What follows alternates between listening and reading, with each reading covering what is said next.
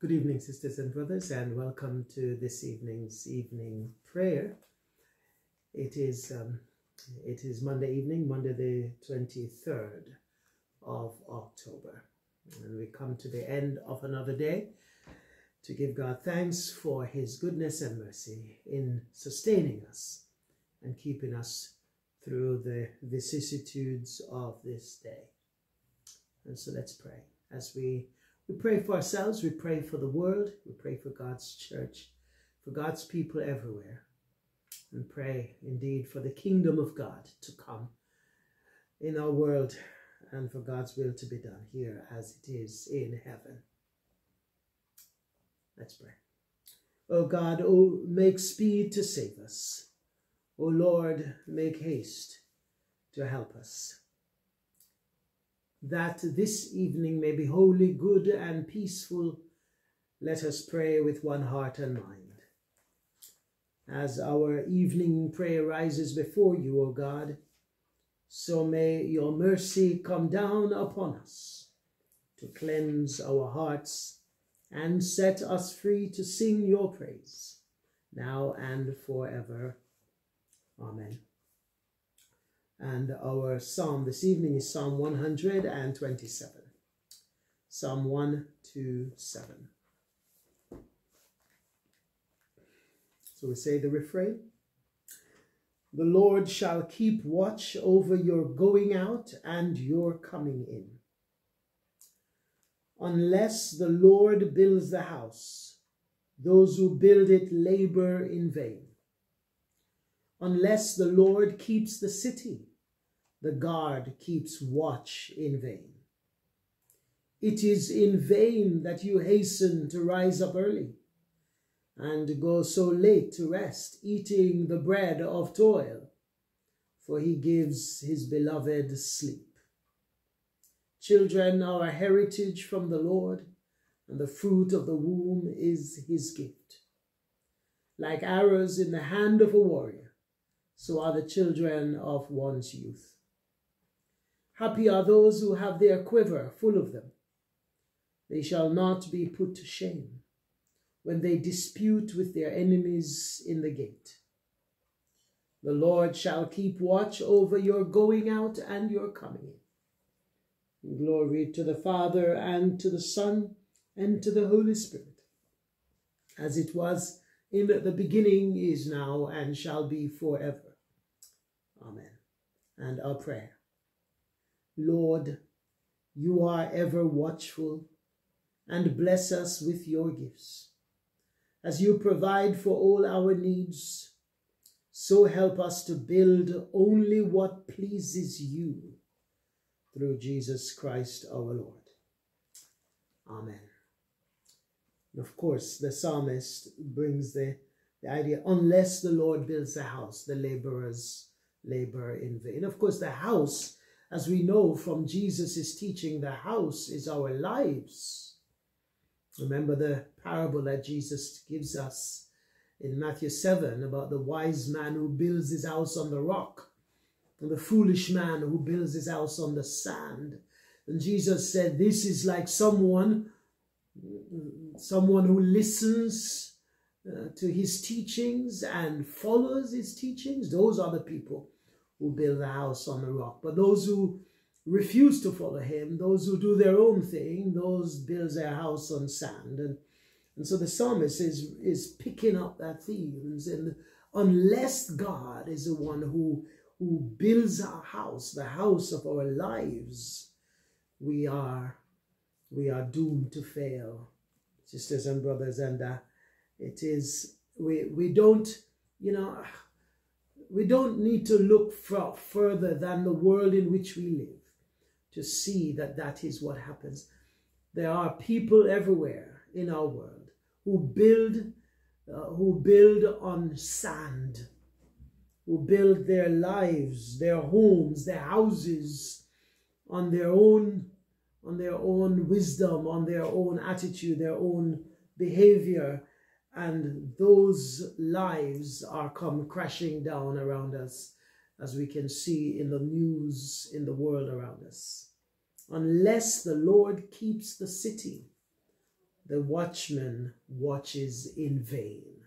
Unless God is central, front and center of our lives. You know, this is the thing we keep preaching, isn't it? I mean, this is what I keep hammering on about. Unless God becomes the focus, the centrifugal focus of our lives, then our lives are worth nothing. Let's face it, absolute zero. And as I said, all you have to do is look at the world around us. People don't value life, don't value their own life or the lives of others, because their lives are built on their own self-centeredness and their own selfish nature, not on God. Great song. Unless the Lord builds a house, everything else is worthless. Unless the Lord watches over the house, the city, the town, the country, everything fails. God has to be taken as center. Let's move on. I could spend time preaching on that, but we have other texts to preach on this evening as well. Trust in the Lord with all your heart and be not wise in your own sight. Trust in the Lord with all your heart and be not wise in your own sight. In all your ways acknowledge him, and he will make straight your paths. Trust in the Lord with all your heart. Glory to the Father, and to the Son, and to the Holy Spirit. Trust in the Lord with all your heart, and be not wise in your own sight. All right, let's go to our first reading and leave this. 2 Kings 21 is our first reading. 2 Kings 21. And we're reading from verse 1 to 18, 2 Kings 21. We've been looking at the kings of Israel and now the kings of Judah, the southern kingdom. And we've come to the life of Manasseh. Manasseh, who is... All right, let's read Manasseh. Manasseh was 12 years old when he became king, and he reigned in Jerusalem 55 years. It's amazing. 55 years of evil in the sight of God. His mother was Hephzibah. He did what was evil in the Lord's sight, following the detestable practices of the pagan nations that the Lord had driven from the land ahead of the Israelites. He rebuilt the pagan shrines his father Hezekiah had destroyed. He constructed altars for Baal and set up an Asherah pole, just as King Ahab of Israel had done. He also bowed before all the powers of the heavens and worshipped them. He built pagan altars in the temple of the Lord and place where the Lord had said, "My name will remain in Jerusalem forever." He built these altars for all the powers of the heavens in both courtyards of the Lord's temple. Manasseh also sacrificed his own son in the fire. He practiced sorcery and divination, and he consulted with mediums and psychics. He did much that was evil in the Lord's sight, arousing his anger. Manasseh even made a carved image of Asherah and set it up in the temple, the very place where the Lord had told David and his son Solomon, "My name will be honored forever in this temple and in Jerusalem, the city I have chosen from among all the tribes of Israel. If the Israelites will be careful to obey my commands, all the laws my servant Moses gave them, I will not send them into exile from this land that I gave their ancestors. But the people refused to listen, and Manasseh led them to do even more evil than the pagan nations that the Lord had destroyed when the people of Israel entered the land. Then the Lord said through his servants the prophets, King Manasseh of Judah has done many detestable things. He is even more wicked than the Amorites who lived in this land before Israel. He has caused the people of Judah to sin with his idols. So this is what the Lord, the God of Israel, says. I will bring such disaster on Jerusalem and Judah that the ears of those who hear about it will tingle with horror. I will judge Jerusalem by the same standard I used for Samaria and the same measure I used for the family of Ahab. I will wipe away the people of Jerusalem as one wipes a dish and turns it upside down. Then I will reject even the remnant of my own people who are left, and I will hand them over as plunder for their enemies, for they have done great evil in my sight, and have angered me ever since their ancestors came out of Egypt. Manasseh also murdered many innocent people until Jerusalem was filled from one end to the other with innocent blood. This was in addition to the sin that he caused the people of Judah to commit, leading them to do evil in the Lord's sight.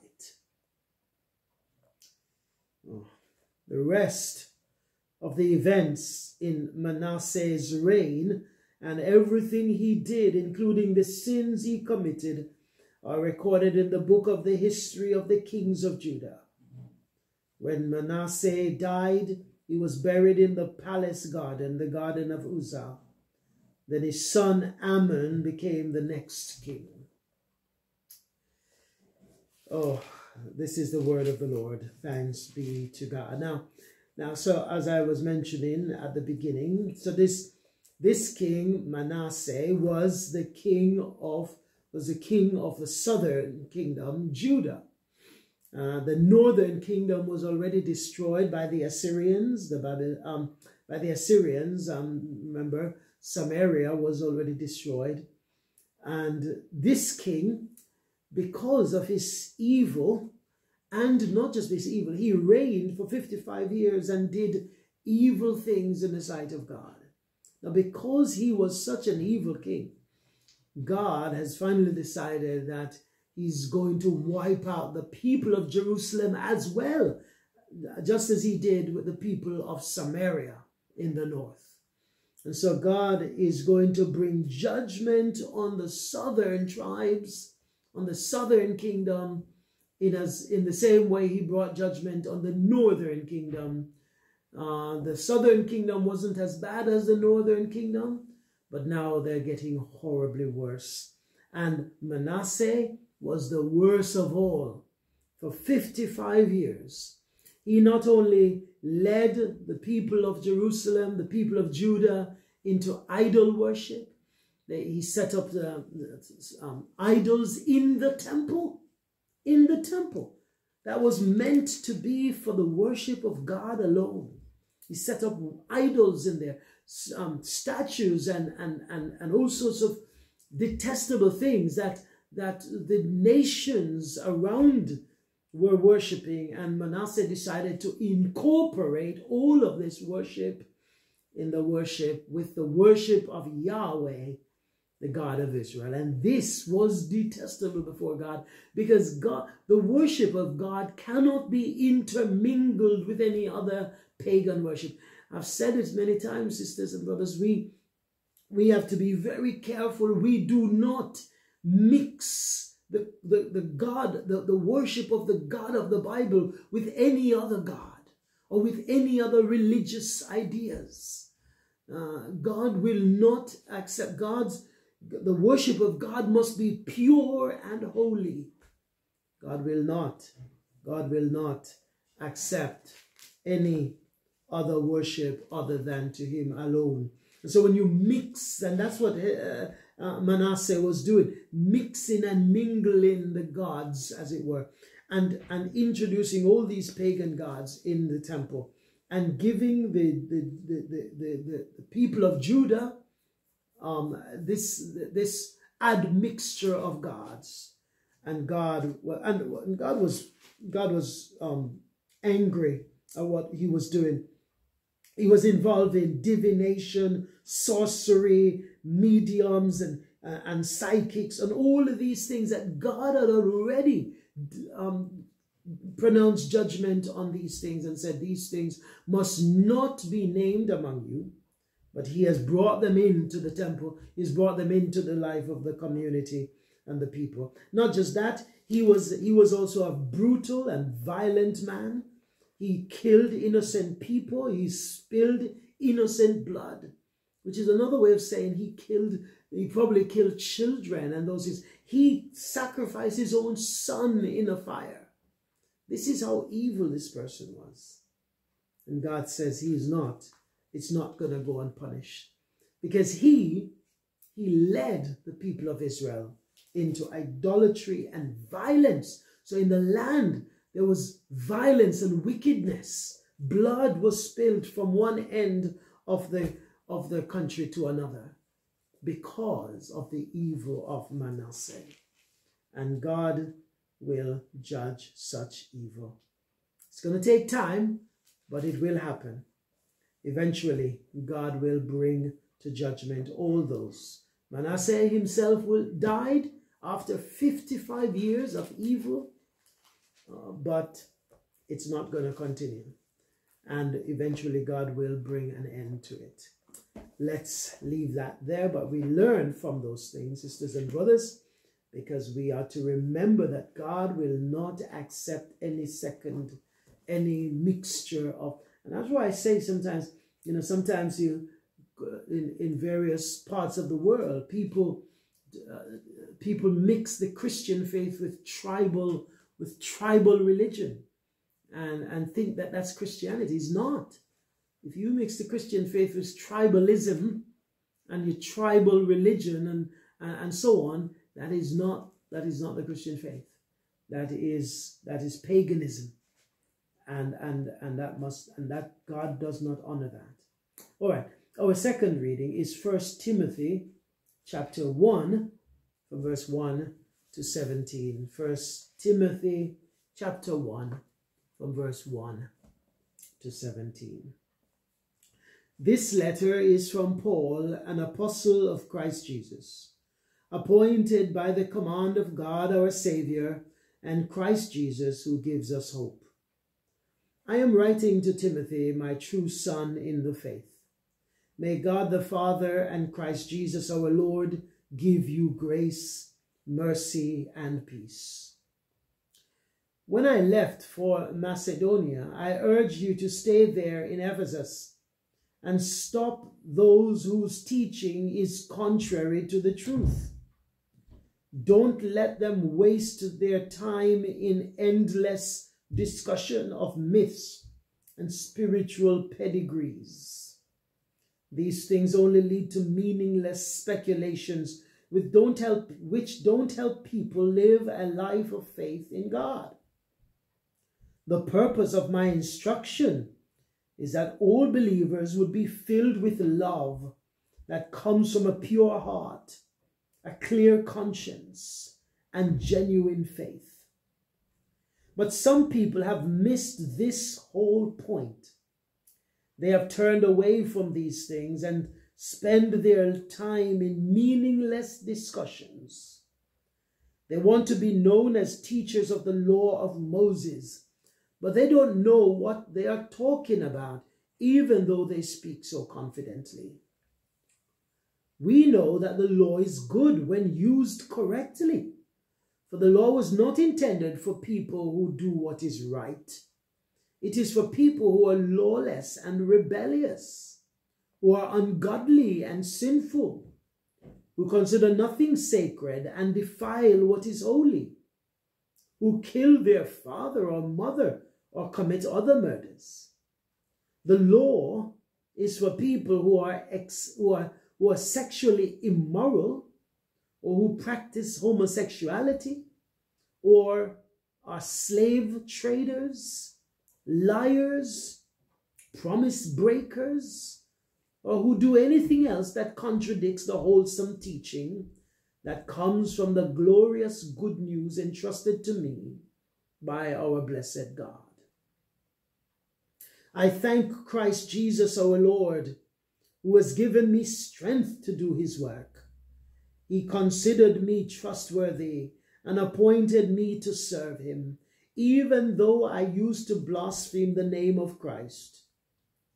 In my insolence, I persecuted his people. But God had mercy on me because I did it in ignorance and unbelief. Oh, how generous and gracious our Lord was. He filled me with the faith and love that come from Christ Jesus. This is a trustworthy saying, and everyone should accept it. Christ Jesus came into the world to save sinners, and I am the worst of them all. But God had mercy on me, so that Christ Jesus could use me as a prime example of his great patience with even the worst sinners. Then others will realize that they too can believe in him and receive eternal life. All honor and glory to God forever and ever. He is the eternal King, the unseen one who never dies. He alone is God. Amen. Amen. There's a lot here. In fact, I am currently doing a study on 1 Timothy, so this is quite fresh in my mind. But I'm trying to, as I'm reading, I'm trying to see what can I highlight from this. Two things. The first bit that Paul mentions here is that he's warning. So he's writing this letter to Timothy. He has placed Timothy as a pastor in Ephesus. And he says to Timothy, this is my charge to you. This is what I want you to do. I need you to root out the false teachings. I need you to go against false teachings. I need you to ensure that false teachings do not enter the church. And he gives some example of what these false teachers do. I can't go through it right now because I don't have the time. But he says a number of things. They engage in meaningless discussions and things that do not promote love and a pure heart and clear conscience and genuine faith. In other words, sisters and brothers, be careful of certain discussions and arguments in the church that don't promote love, that do not engage in a pure heart and a clear conscience and genuine faith. You see, these are things, Paul said, that are unprofitable. They are not worth getting involved in if they do not promote love, pure heart, clear conscience, and genuine faith. So that's the first thing. Those are false teachers. And Paul says Timothy is to be mindful of them. Many of them, they claim to be experts in the law. They claim to know the law. And Paul says they don't know what they're talking about. And then he makes the point that the law was intended for people who are lawless. The law, one of the purposes of the law, it's not the only purpose of the law, but Paul's point is one of the purposes of the law is to point out our sin. The law is to show us where we've gone wrong. And so he gives us a list of some of the things which are really from the commandments, you know. He says people who kill their parents, those who are ungodly and sinful, those who are rebellious, those who are sexually immoral. And he speaks of two kinds of sexual immorality. That is sexual immorality in just engaging in wanton sex acts or actual homosexual acts. And you know, we live in a society now where we are told that these sex acts are okay now. But Paul says they're not okay because they are breaking the law of God. Liars, slave traders, people who buy and sell other people, people who deal in the slavery, in enslaving others.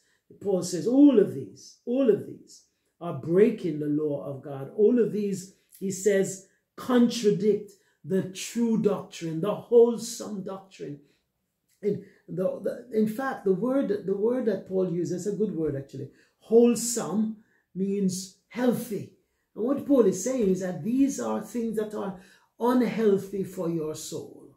These are unhealthy things, and they are not good for your spiritual life. And then the second part is where he marvels that God could save him, the worst of sinners. Paul says, I am the worst of all sinners because I used to kill God's people. I used to persecute the church of God. And so in the light of God, I see myself as the most detestable of sinners. And yet, God was willing to display his grace in me. And he says, this trustworthy saying needs to be accepted by everyone.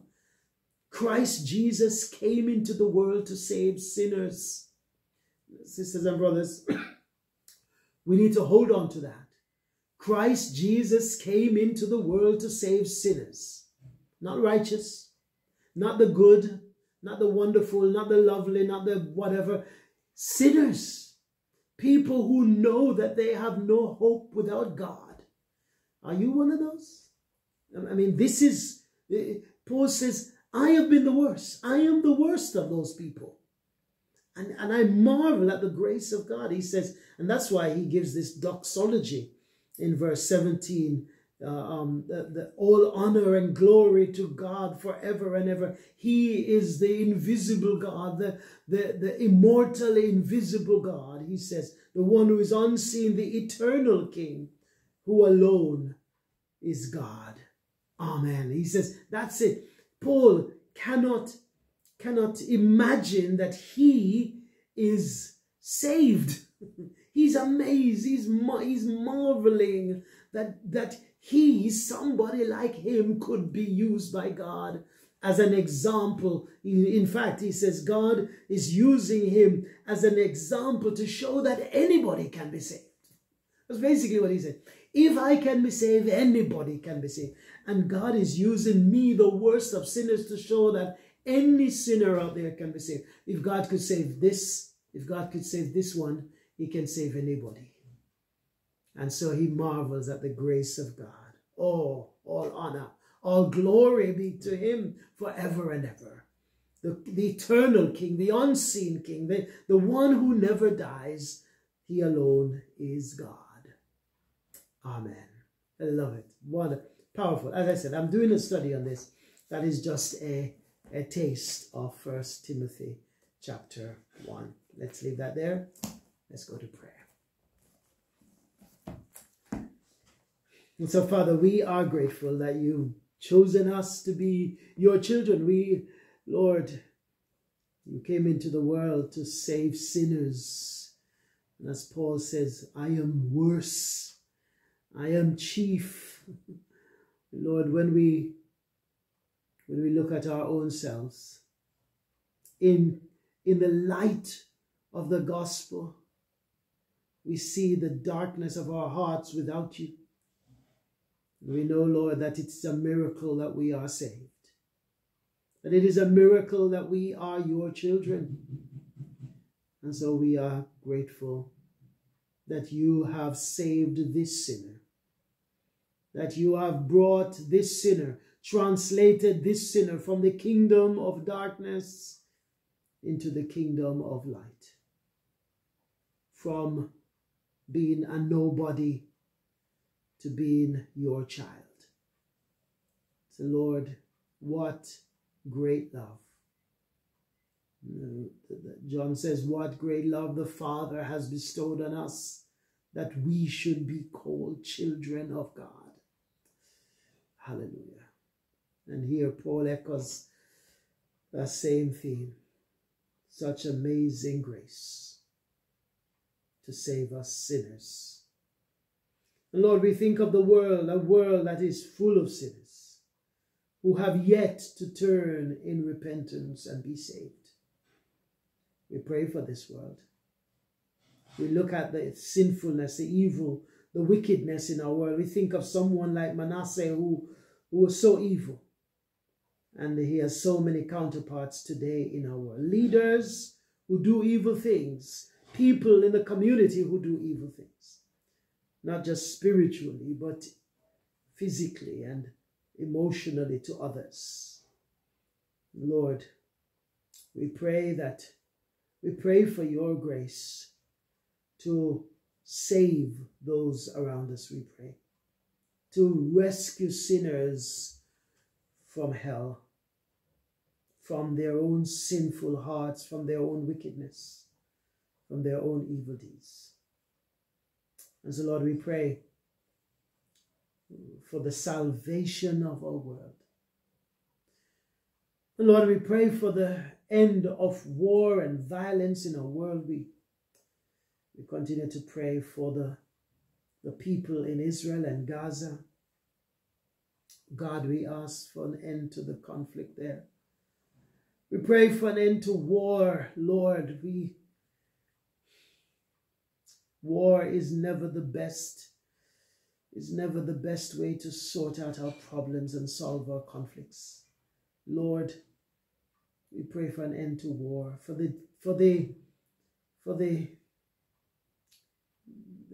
unnecessary deaths of children and innocent people in Gaza and in Israel indeed. Dear God, have mercy on those people, we pray. And we pray that somewhere, somehow, we will bring in mediators and peacemakers who will be able to bring peace to the Holy Land. Lord, we pray.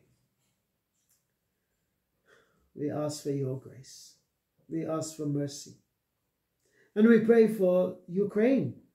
Again, we pray exactly the same prayer for Ukraine, for the end of that war, for the end of that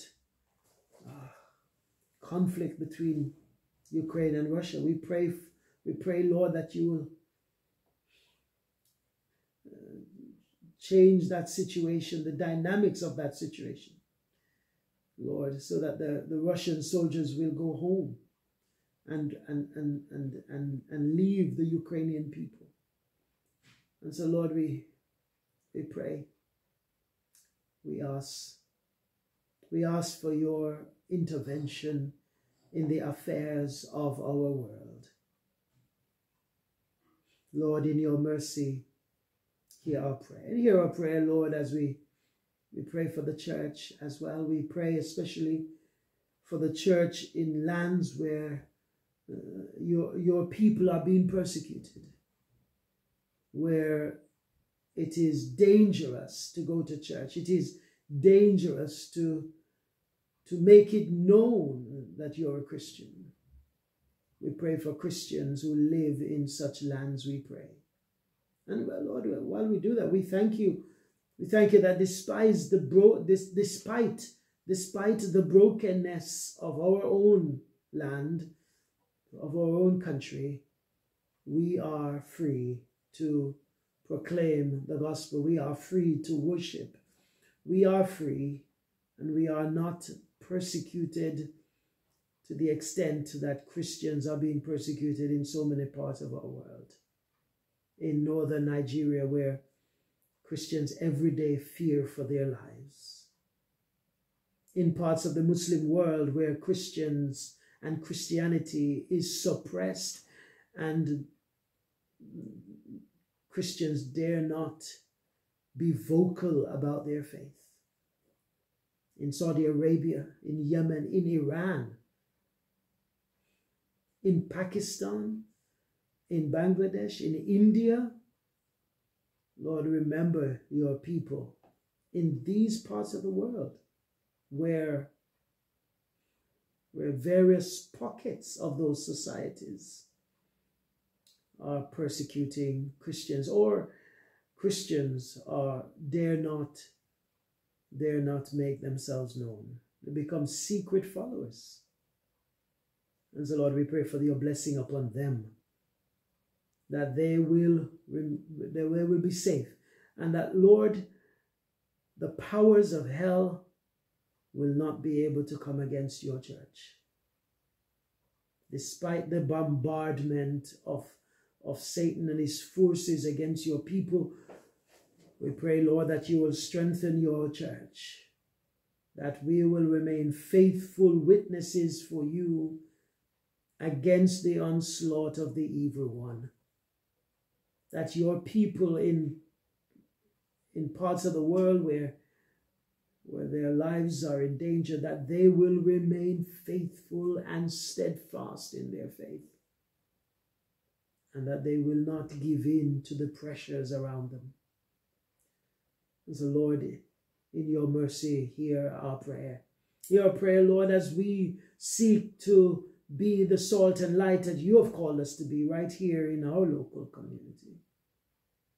Wherever we are in our Christian faith, we pray, Lord, that you will help us to be the salt and light in our locale, in our community, in our family.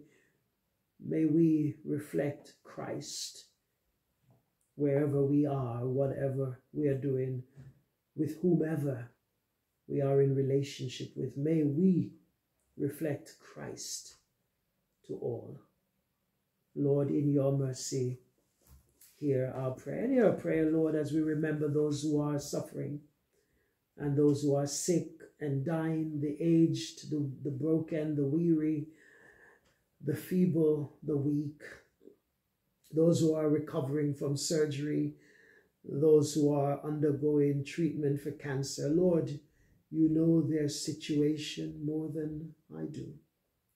And so, Lord, hear our prayer for them, and give them strength in body and mind and spirit, and draw them into a deeper, more meaningful relationship with you, so that their faith will be stronger in the situation of their weak bodies. May their faith grow stronger. May they grow stronger in spirit, even as their bodies show signs of weakness. And so, Lord, strengthen them, we pray. Strengthen their faith, strengthen their courage, strengthen their resolve, strengthen their relationship with Jesus Christ. Lord, in your mercy, hear our prayer.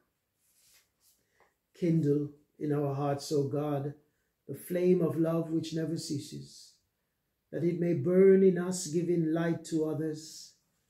May we shine forever in your temple, set on fire with your eternal light, even your Son, Jesus Christ, our Savior and our Redeemer.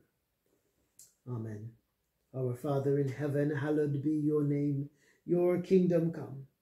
Your will be done on earth as in heaven. Give us today our daily bread. Forgive us our sins as we forgive those who sin against us. Lead us not into temptation, but deliver us from evil. For the kingdom, the power, and the glory are yours, now and forever. Amen.